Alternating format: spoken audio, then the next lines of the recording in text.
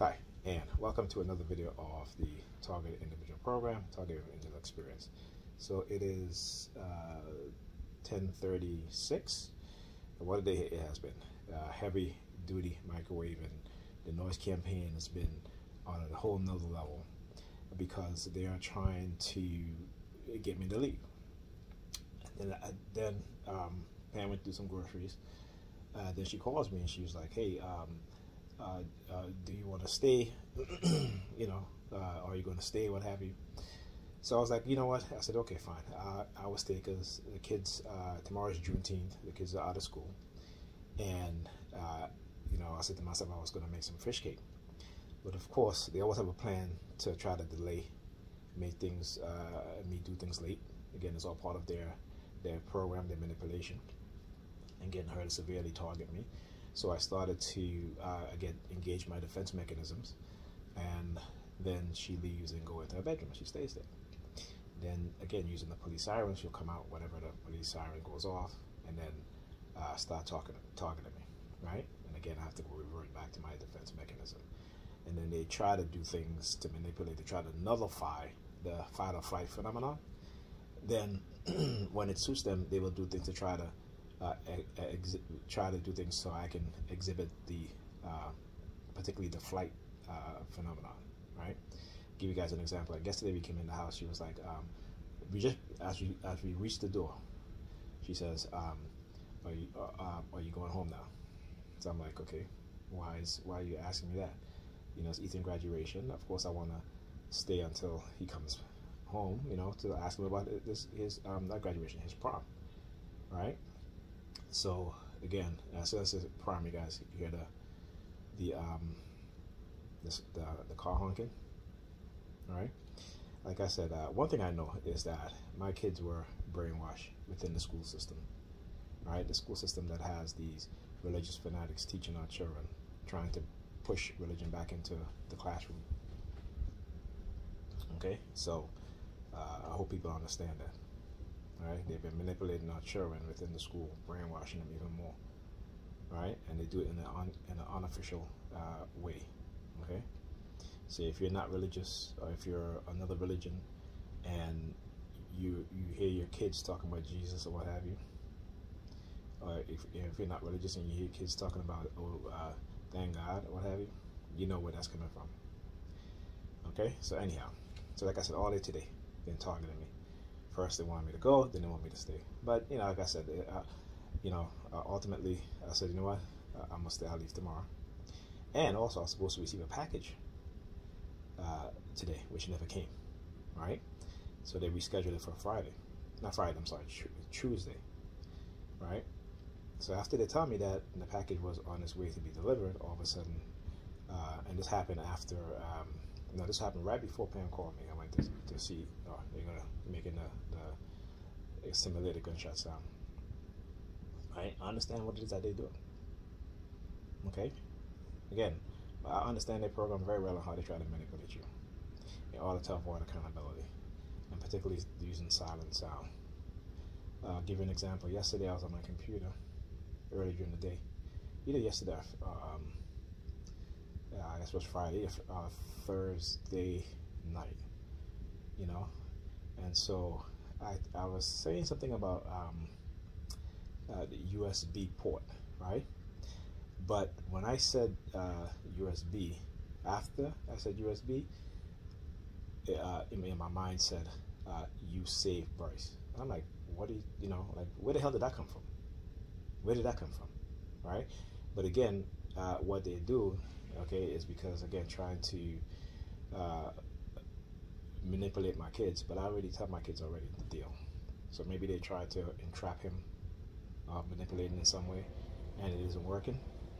So, like I said, just making people aware of what's going on instead of not saying anything, and getting them to, getting particularly young people, young black people in particular, right, to engage in behaviors that is detrimental because they're conditioned that way. They can't see the conditioning because their parents can't see the conditioning, right? So those of us who are woke, and not the definition of these so-called liberal and white Republicans and white liberals want to define woke as, right? Because we know as black people the word, what it really means and meant, right? And white people, whether they're liberals or conservative, have always tried to co-opt our sayings, right, to take away the power and redefine it so they can demonize it, or they can put it against the other political party. All right, so we know what woke means. For us, it is a term that we created, black people. As with everything that black people created, white people will try and steal it and have stored a lot of the things that we've created. Okay, so woke is not some ideology of believing in homosexuality or all that stuff. That's not woke. That's acceptance, right? Woke is, particularly with black people, meaning that we know our true history, we understand the white racist system, right? We understand the intricacy of white racism, okay? We understand how they pit us against each other, and we try to do the opposite of what it is that they want us to do, how they've negatively conditioned us. Because when we start to realize and understand what's being done and we start to change our behavior, they don't want you to change the behavior, your programming, right? They don't want you to change your mind to a more positive way. And I mean positive way, not the bullshit positivity that they want to feed us today. Not you hear these nigger prints talking about positive this and positive that, because their positivity hangs on feeling, which is based off of lies. So when you tell them the truth, they'll try to tell you that you're being negative. No, it's the truth. And they don't want to hear it. Okay, so I don't want positive people around me. You want people to lie to you. And the person that lies to you is not a positive influence in your life. It's the people that tell you the truth.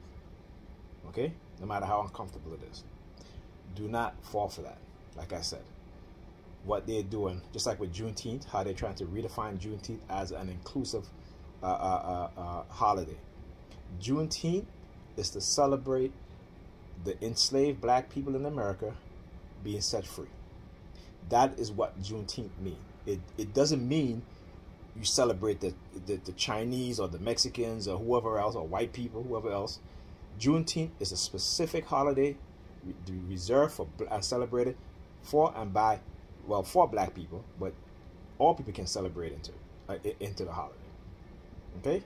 We're not going to allow you guys to change the meaning of what we created and what we define. We as a people have to stop letting them do this. We need to take back the word woke. And I'm going to tell you this. As a black person, I know the first black person that I have studied and understand to be woke. Well, not the first, but even in the days of enslaved people. Okay? So you talk about Harriet Tubman. You talk about Nat Turner. Okay? The countless other black men and women who fought against the enslaved, their oppressors and their enslavers. Okay? We're talking about the brave men and women who, during the 10 years of Reconstruction, run for political office. We're talking about the people who built Black Wall Street in Tulsa, Oklahoma, Rosewood. These were woke people. Talking about Marcus Garvey, who in the 1920s was telling black people in America that you are the original people. That you are the race that created the high science, philosophy, agriculture. This is one of the reasons why they wanted to get rid of Garvey.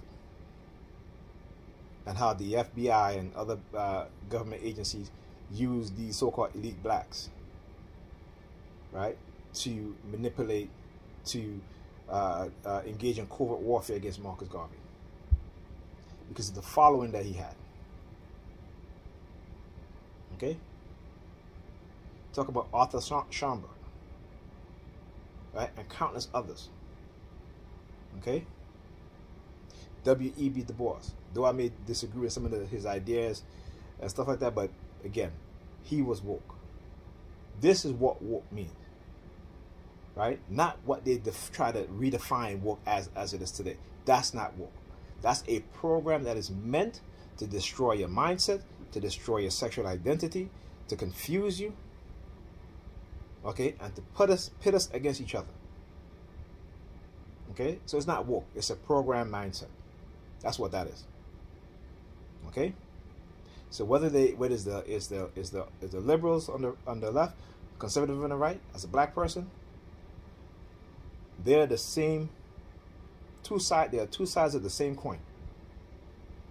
Okay, and their ultimate goal is to uphold the system of white racism and white privilege. Okay, so as Dr. Claude Anderson says, we as black people need to unite and form a different political party. And we need to shop our vote around as a bargaining tool to get what we ask for. Okay? This is what we need to do. But don't think that the liberals and the Republicans do not understand this. This is why you see the large influx of illegal immigrants from Mexico. But then they turn away the immigrants from Haiti, from Africa, right? You start to see the importation of Europe, particularly the war in Ukraine, bringing in hundreds of thousands of Ukrainians, just as with the war in Iraq and Afghanistan, bringing in hundreds of thousands of Afghans and Iraqi people. It is to, as Dr. Claude Anderson said, and you know, for those who watch my videos that are not TI, even if you are TI, go and look at Dr. Claude Anderson videos. This is one of our Christs, not the CHRIST, but the KRST. Right? These are our Christs who have been trying to teach us, and they have manipulated us to turn our backs on them. And look, we're still at the bottom. Had we listened. But again, I don't blame us as a people, because I understand this system, the weapons they've created to control our minds, the psychological manipulation, the propaganda, the poisoning of our food, of our minds, of our bodies, right? To keep the vast majority of us intellectually dumb, confused. And this is why, like I said, they continue to try to manipulate things to try to silence me. But that's not going to happen, like I said. Because what I do, like I said, I study, I observe, and I come back better, ready for the next round. Like I said, and I've always said this to TIs, don't think that me as a person who's fighting back, at times I'm not afraid. But fear is a natural instinct in our lives. It's what keeps us alive. It's what helps to protect us also. But fear can also turn to anger, as the Jedi Master Yoda says. And that anger, that fear can turn into pain, and that pain can turn into anger. So these white racists, they are creating the Christ within us, the KRST within us. They are the ones who are awakening our ancestors by the continued oppression of what we face as black people. Okay? So, as with any society, when you have oppressed people, you will always find those amongst the poor who are going to wise up, who are going to become leaders. And the FBI have done a damn good job of eliminating young black leaders who are up and coming or have the potential. But yet, the vast people in our community are holding on to this bullshit religion. These bullshit religions. Because the vast majority of people who believe in these religions don't use it for good. They use it to either satisfy their narcissism, their control over people, and the followers use it to